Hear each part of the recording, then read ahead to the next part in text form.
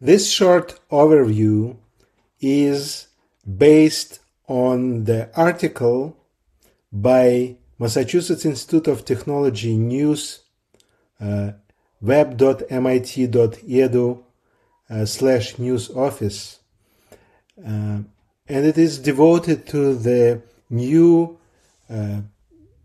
article published by Nature Biotechnology this year by Omar Abuduyaye and colleagues, called drag-and-drop genome insertion of large sequences without double-strand DNA cleavage using CRISPR-directed integrases. Article is by Sarah McDonnell from Massachusetts Institute of Technology.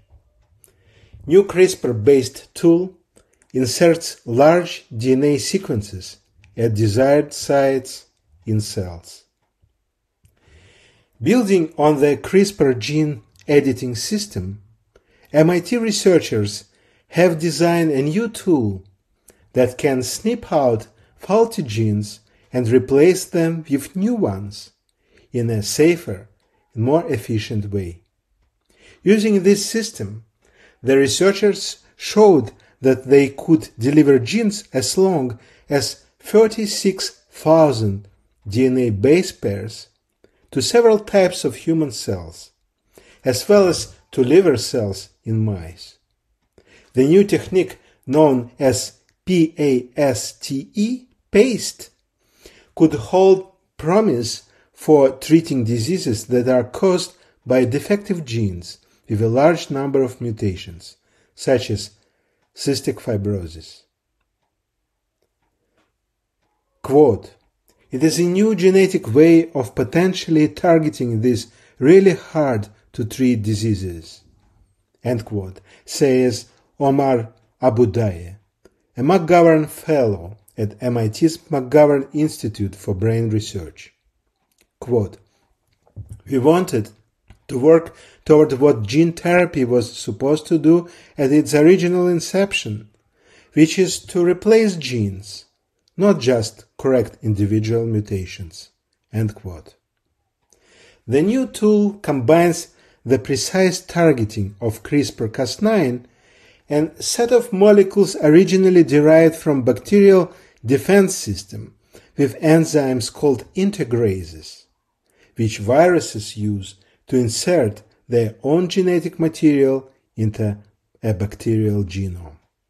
Quote, "Just like CRISPR, these integrases come from the ongoing battle between bacteria and the viruses that infect them," end quote, says Jonathan Gutenberg, also a McGovern Fellow.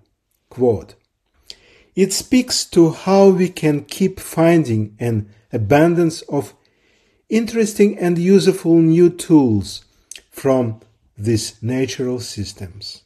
End quote. Gutenberg and Abudaye are the senior authors of the new study which appears today in Nature Biotechnology. The lead authors of the study are MIT technical associates Matthew Yarnow and Rohan Krajewski, former MIT graduate student Eleonora Ionidi, and MIT graduate student Sian Schmidt-Ulms. DNA insertion. The CRISPR-Cas9 gene editing system consists of a DNA cutting enzyme called Cas9 and a short RNA strand that guides the enzyme to a specific area of the genome, directing Cas9 where to make its cuts out. When Cas9 and the guide RNA targeting a disease gene are delivered into cell, specific cut is made in the genome, and cell's DNA repair processes glue the cut back together, often deleting a small portion of the genome.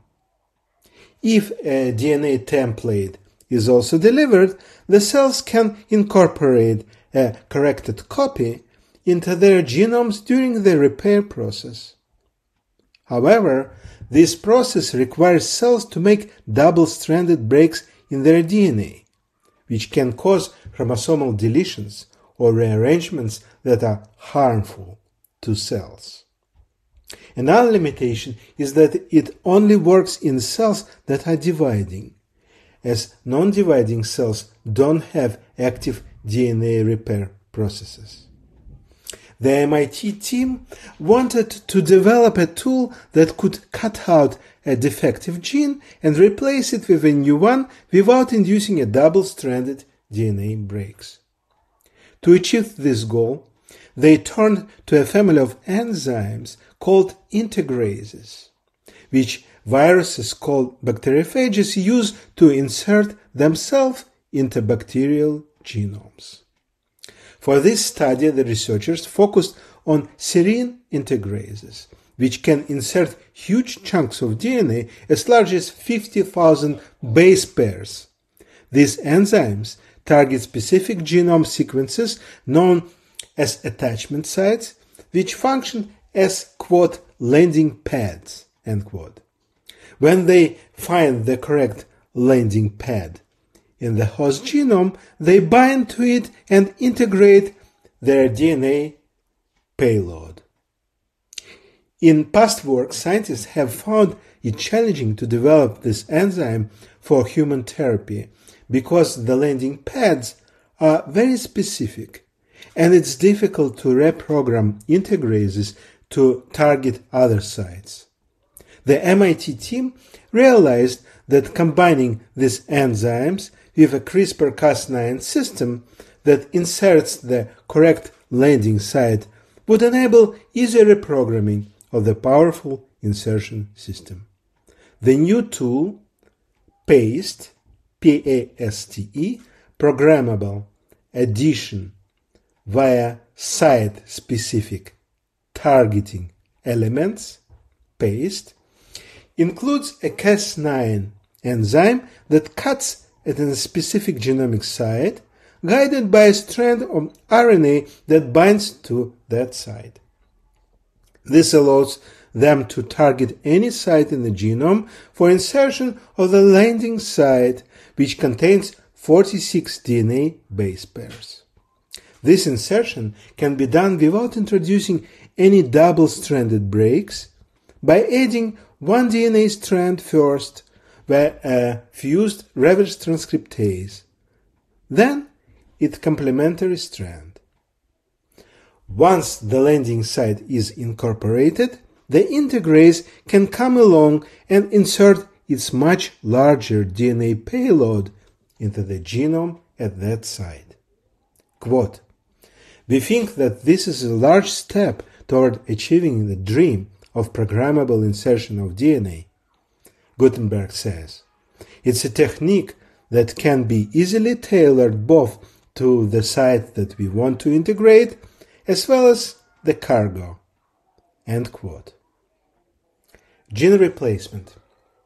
In this study, the researchers showed that they could use PASTE to insert genes into several types of human cells, including liver cells, T cells, and lymphoblasts, immature white blood cells. They tested the delivery system with 13 different payload genes, including some that could be therapeutically useful, and were able to insert them into 9 different locations in the genome. In these cells, the researchers were able to insert genes with a success rate ranging from 5 to 60%. This approach also yielded very few unwanted, quote, indels, insertions or deletions at the sites of gene integration. Quote, "We see very few indels, and because we are not making double-stranded breaks, you don't have to worry about chromosomal rearrangements or large-scale chromosome arm deletions." End quote. Abudaya says. The researchers also demonstrated that they could insert genes in, quote, humanized livers in mice. Livers in these mice consist of about 70% human hepatocytes, and PASTE successfully integrated new genes into about 2.5% of these cells. The DNA sequences that the researchers inserted in this study were up to 36,000 base pairs long, but they believe even longer sequences could also be used. A human gene can range from a few hundred to more than 2 million base pairs, although for therapeutic purposes only the coding sequence of the protein needs to be used, drastically reducing the size of the DNA segment that needs to be inserted into the genome. The researchers are now further exploring the possibility of using this tool as a possible way to replace the defective cystic fibrosis gene. This technique could also be useful for treating blood diseases caused by faulty genes such as hemophilia or G6PD deficiency or Huntington's disease, a neurological disorder caused by defective gene that has too many gene repeats.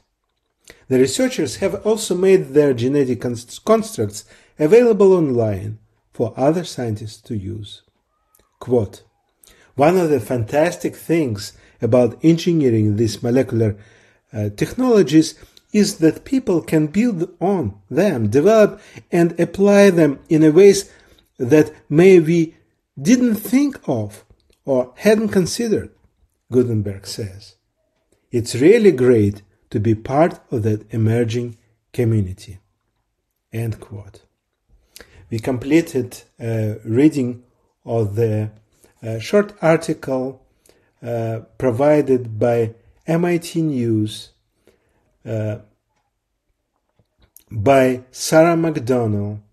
New CRISPR-based tool inserts large DNA sequences at desired size in cells, about new study by Omar Abudaya and colleagues, just published in Nature Biotechnology, read by Doctor of Biology Alex Sobko.